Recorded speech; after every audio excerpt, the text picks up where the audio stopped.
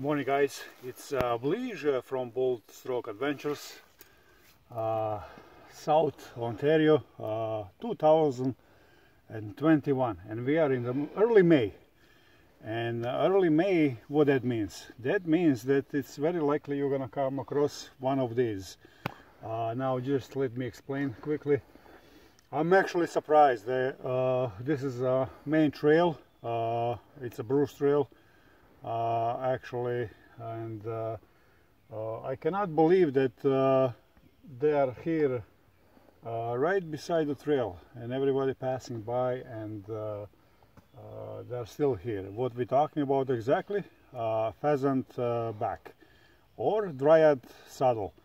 Now I'm gonna respect this mushroom. I'm just gonna take a little piece to elaborate a little bit and explain what is all about. So in early May, I'm gonna take just one piece.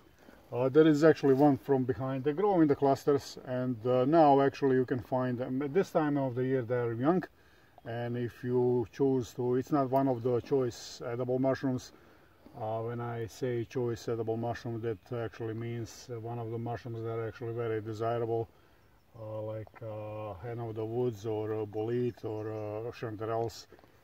You could eat them. They have a little bit different flavor, not so rich like the other ones, but you could eat them. You know, 100 different people, 100 different temperaments and tastes. Somebody actually might like them and prefer them more than the others. So let me just explain. I'm gonna take one at the back.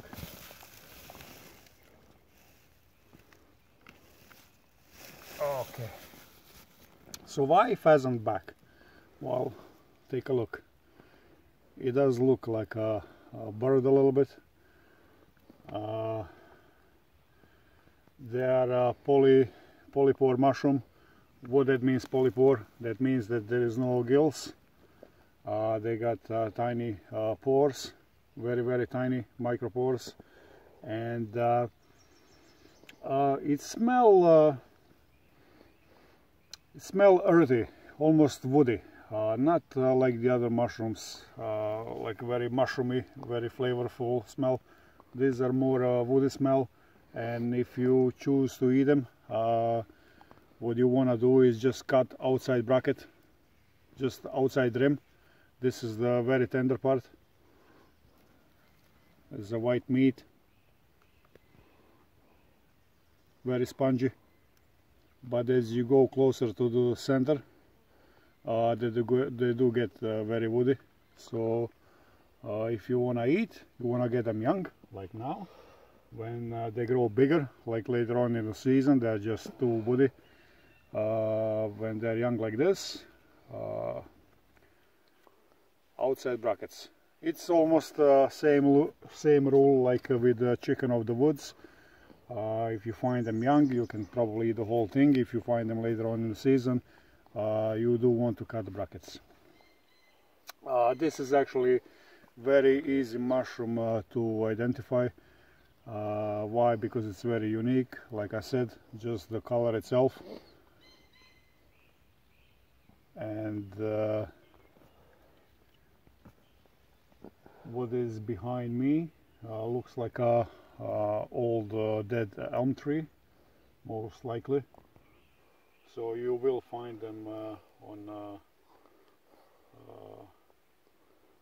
mostly on the dead trees. I seen actually more behind me. There is a bunch more, so I'm gonna leave this behind. Like I said, you know, it's not one of my favorites, so I'm gonna leave them in the nature.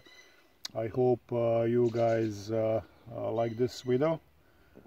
Please subscribe. There is a lot more videos about mushrooms, and you know, I'll see you at the next adventure. Cheers and take care.